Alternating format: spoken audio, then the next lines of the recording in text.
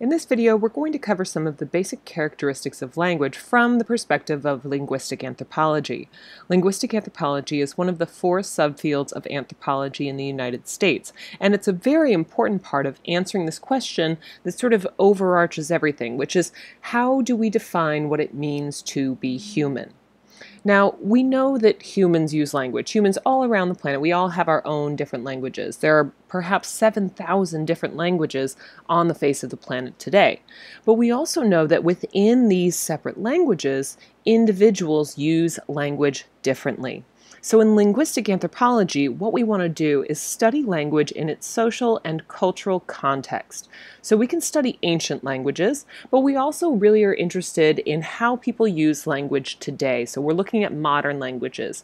We're interested in how language changes over time, not just over the past several hundred years, which obviously it has, but also, within the past few years or within the past few months, because language, like every other aspect of human culture, is dynamic and it's constantly changing. We can look at dialects and we can look at accents within single language groups. And ultimately, we're looking at how speech and writing reflect various social differences. Again, because individuals within a single language group speak that language differently and use that language in different ways, we can see how that relates to other social variation. So linguistic anthropology is really cool, and it's a very integral part of understanding what culture means within groups of humans. Now, before we get into human language specifically, let's talk a little bit about primate communication. We know that other animals communicate, and primates are no exception. Primates are an important reference point for us because they're our closest living relatives. So by understanding how primates communicate, we can better understand what makes human language unique. Primates communicate using call systems. Call systems are sets of vocalizations that primates make to each other to alert each other to things in their environment or to get each other's attention. It's definitely communication. But are primate call systems language? Well, I've included a couple links to videos in the description for this video, and I want you to watch those because they're going to go into more detail than I will here. But what we see in the wild is that primates definitely show examples of goal-oriented communication. So the first video that's linked is about vervet monkeys.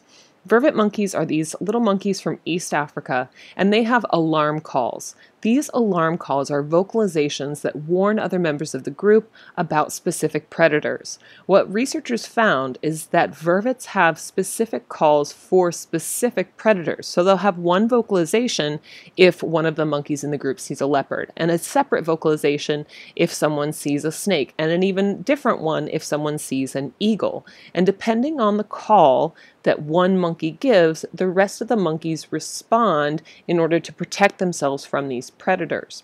Now again, I want you to watch the video where it goes into more detail, but the cool thing about these vervet monkeys and experiments done with vervet monkeys is it shows that there is a direct relationship between the vocalization and that specific predator, and they're not interchangeable.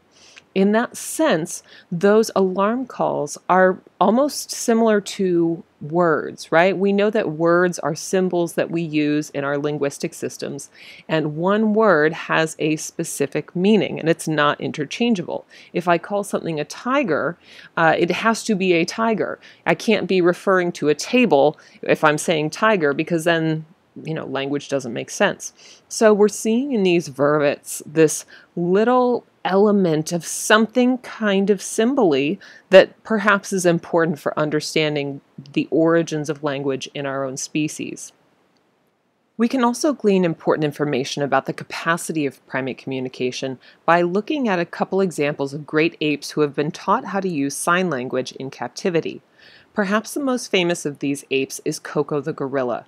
Koko the gorilla is a female gorilla who, over the course of approximately 40 years, lived alongside humans and learned how to use American Sign Language. Koko became very famous in the 1980s, and there was a whole series of celebrities who would go and visit her and speak with her. And Koko really sort of became a celebrity for, gorilla conservation, but also for the capacity for gorillas to communicate in a language that humans could understand. Koko famously adopted a kitten. She named this kitten All Ball because it had no tail, and she thought that when it was all rolled up, all of it looked like a ball. Now, this is an important point that I want you to kind of tuck in your mind for just a few minutes from now.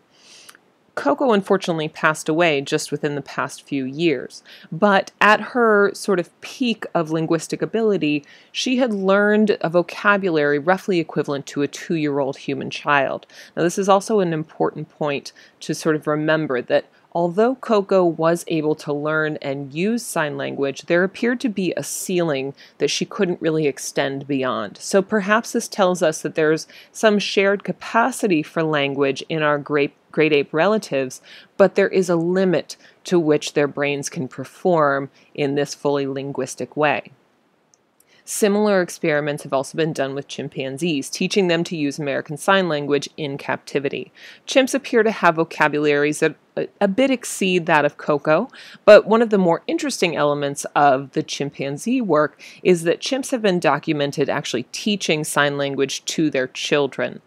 So this is very similar to, how humans pass along language to their own children through this sort of enculturation process, and that was witnessed by researchers working with sign language using chimpanzees. Again, I've included a link below in the description, and I encourage you to check that out for a bit more detail on chimp and that sort of language learning, language teaching opportunities.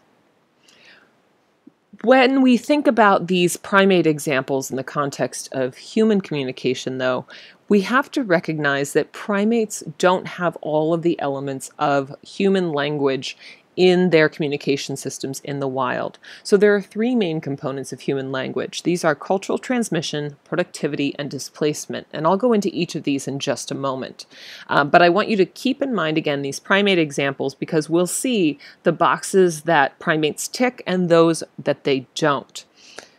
True language is purely human. We don't see other animals really creating these symbolic systems in the wild. They don't generate their own signs or their own vocalizations that fully flesh out our definition of language.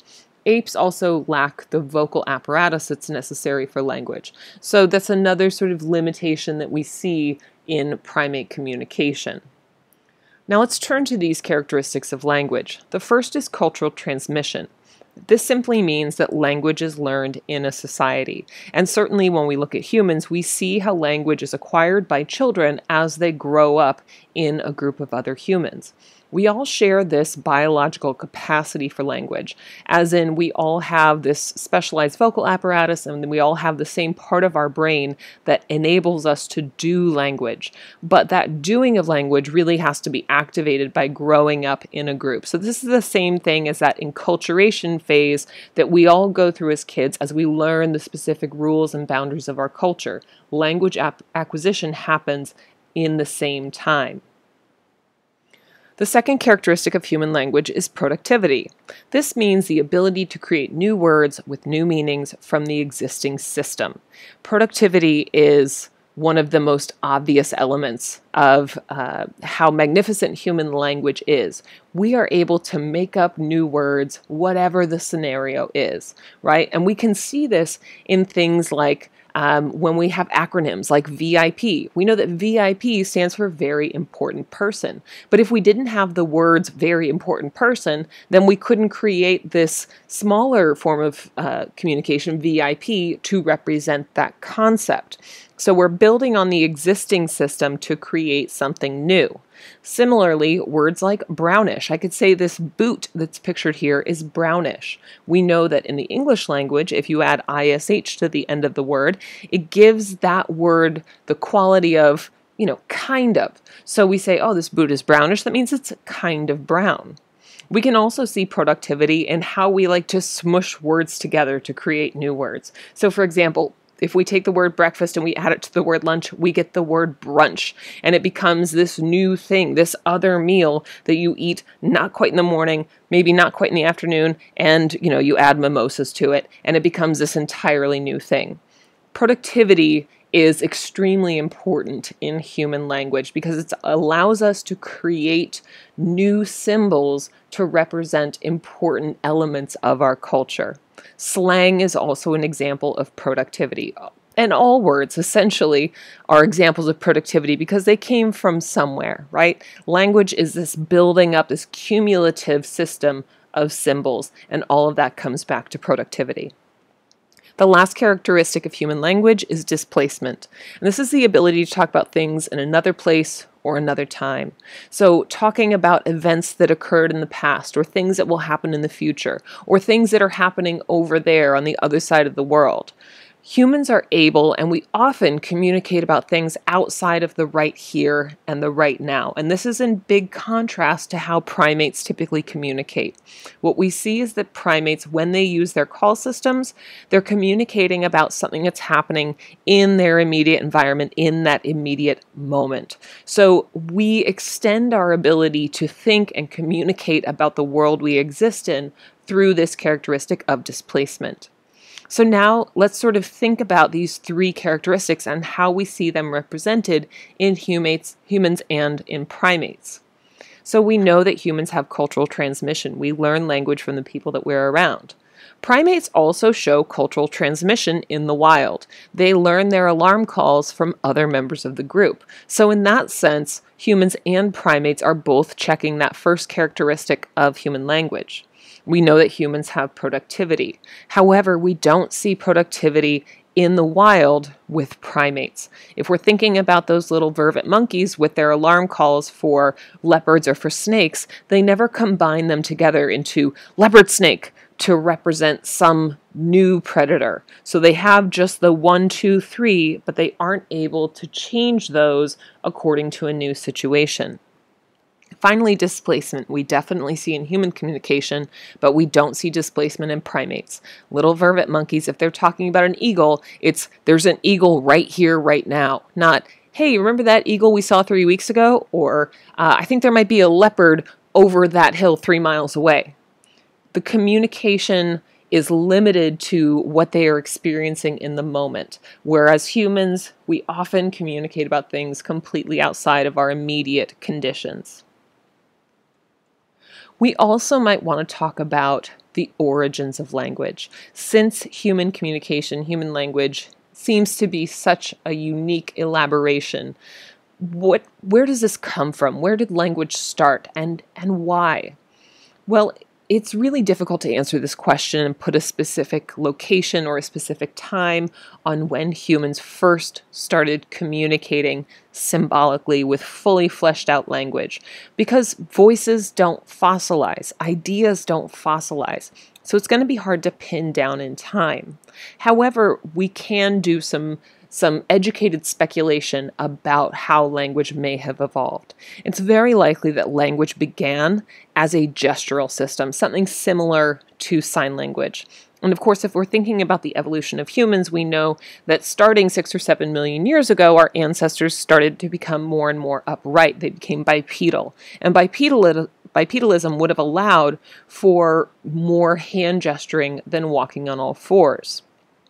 It's also likely that hand gesturing or signing was an early stage of communication because there is this sort of natural syntax or mimicry involved in using our hands.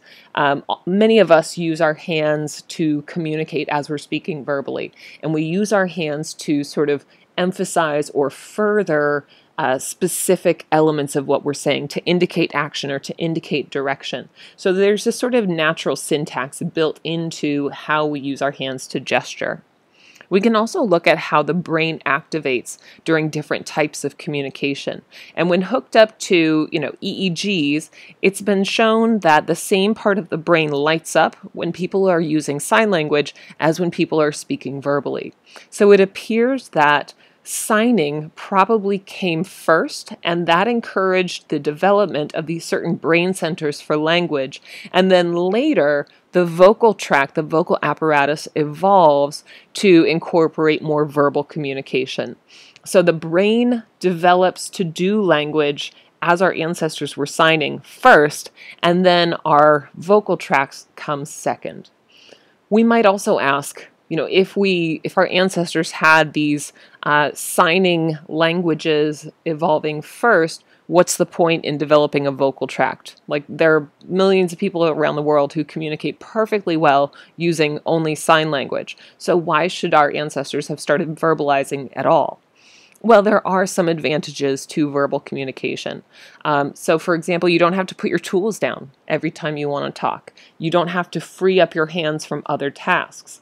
Also, for our ancestors who may not have lived in the age of electricity, speaking allows you to communicate in the dark. It allows you to communicate with someone if they're not looking directly at you. It allows you to get someone's attention if they're physically separated from you. So there are definitely advantages to speaking over simply signing, and those things were probably advantageous for our ancestors in the past. We can also approach the topic of the origins of language from a genetic perspective. So a few decades ago, there was a British family that had been named Family KE. This is just for the sake of preserving anonymity. It was found in this family that while half of them could speak without any impediment, the other half had significant difficulty forming their words, basically keeping regular sounds to the words that they were saying. This is very similar to a condition called verbal apraxia or verbal dyspraxia, where individuals have difficulty forming words and basically regulating the sounds as it's coming from their brain to their mouth. It's obvious they know what they're saying or they know what they're trying to say, but the sounds come out a bit garbled or mixed up. So this half of the family had some sort of condition where they were unable to regulate the sounds of the words that they were making. And it's not like they had this special language just between them. It was equally unintelligible amongst everyone. So when we see half of a family who's able to do something and half of a family who's not able to do something, that might indicate there's some sort of genetic component. Maybe we're seeing, some recessive gene that's coming out and being expressed that's impacting their ability to use language successfully. So geneticists looked at the DNA of these various family members, and they found that the family members who could not use language successfully all had a specific mutation on this gene called the FOXP2 gene. Now, we all have the FOXP2 gene. Every human has the FOXP2 gene, and lots of animals also have the FOXP2 gene.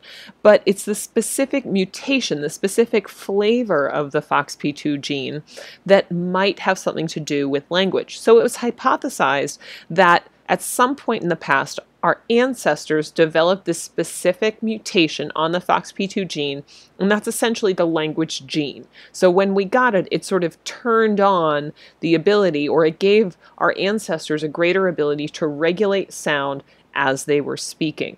And so this is an interesting element to the story. There obviously has to be something genetic going on here, but it was a cool moment to be able to identify a possible gene that sort of controls for language use. Now, when we look at the genomes of Neanderthals, we're able to extract DNA from Neanderthal bones, even though they went extinct, 26,000 years ago. Neanderthals had the same human-type mutation of FOXP2 gene. So that perhaps means that Neanderthals were able to use language and regulate their sound in a way that hadn't really been anticipated before. For a lot of years, anthropologists thought that Neanderthals couldn't use language, that they didn't have this higher-level symbolic thought, and they were really sort of, given not a lot of credit. A lot of people thought that Neanderthals were quite stupid for a very long time. But perhaps this suggests that Neanderthals did have linguistic capabilities similar to that of humans. Now, chimpanzees do not have the same FOXP2 gene mutation that humans do. And of course, we see chimpanzees don't have language. They don't have verbal language, and they don't create these symbolic systems in the wild. So that all sort of tracks.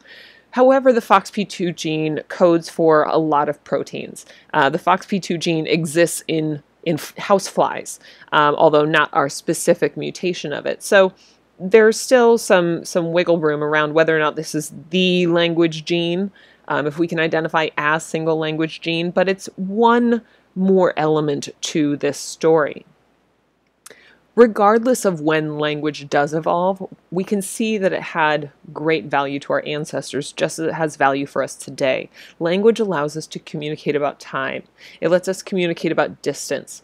But it also helps us have a shared intelligence, a shared wealth of knowledge that would be impossible without language. We are able to store and share information with group members in a much bigger way than any other animal, because we don't each, as individuals, have to collectively hold all of the knowledge of what it means to exist in this world or how to exist in the world. You know, it's sort of like I can have my information, you can have your information, and that person over there has their information.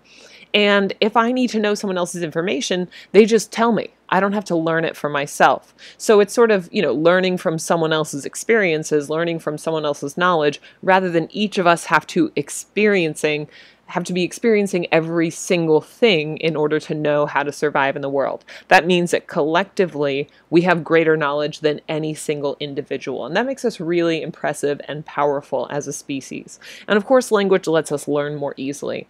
We obviously could not have this class if we didn't have the ability to communicate with each other using symbolic language. It just wouldn't happen.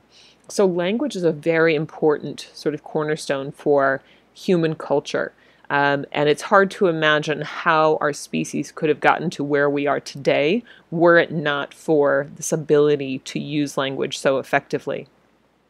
Of course, we also have to recognize that nonverbal communication is a huge part of how we do this, symboling communication. So not everything uses words. Some people say that 90% of what we communicate is nonverbal. I'm not sure if that's actually true, but we communicate a lot without ever speaking a single word. So this includes things like our gestures, our movements, our expressions, how close we stand to someone, how we sit in our chairs at the dinner table.